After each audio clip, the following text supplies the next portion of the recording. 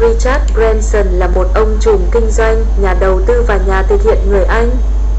Ông được biết đến như là người sáng lập của Virgin Group, bao gồm hơn 400 công ty, giải trí, viễn thông, hàng không, nước giải khát, y tế, tài chính, đường sắt, du lịch. Tỷ phú Richard Branson là người đầu tiên chinh phục vũ trụ thành công cùng tàu không gian của chính ông mang tên Virgin Galactic. Trước Jeff Bezos trong giới tỷ phú thế giới, ông cũng là người chịu chơi và chơi ngông nhất. Mời các bạn cùng xem. Richard Branson không rõ ông sở hữu bao nhiêu công ty.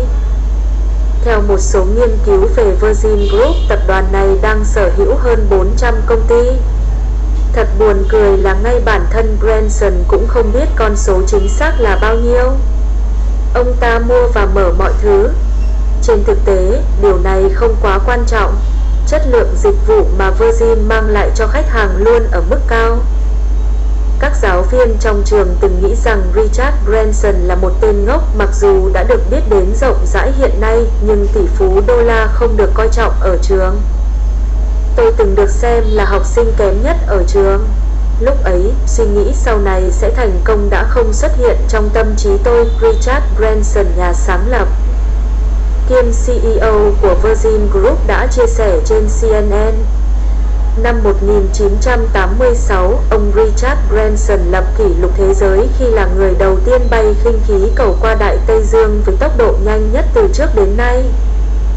Người đàn ông này luôn thích thú với những trò phiêu lưu mạo hiểm. Ông cũng từng lái xe lội nước băng qua eo biển Măng, phá kỷ lục thế giới vào thời điểm đó. Branson mặc váy cưới đến buổi giới thiệu tiệm áo cưới. Richard Branson là một người mơ hồ về tính cách.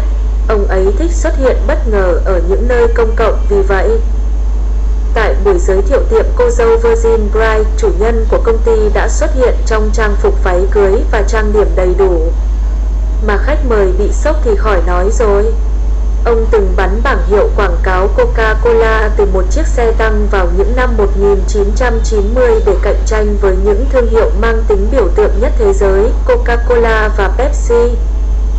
Tập đoàn Virgin cho ra đời Virgin Cola.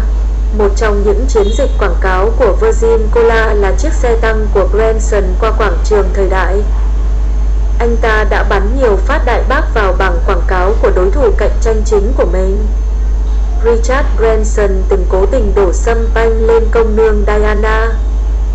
Công nương Diana đã tham dự một trong những buổi lễ giới thiệu chiếc tàu bay mới gia nhập hạm đội Virgin Atlantic. Branson không thể cưỡng lại và mở nắp một chai champagne và đổ nó lên người đại diện của hoàng gia.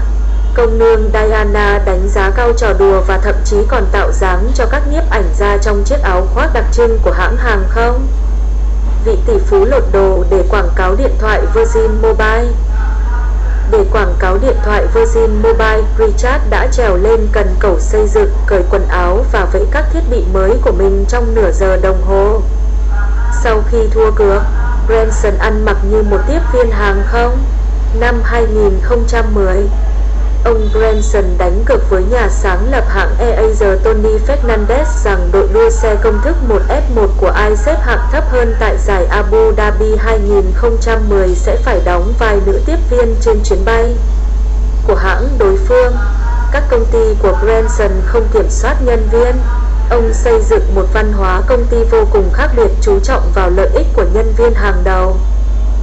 Họ vận hành theo phương châm thượng đế chính là đội ngũ nhân viên của mình. Nhân viên phải hạnh phúc trước thì khách hàng mới hài lòng sau.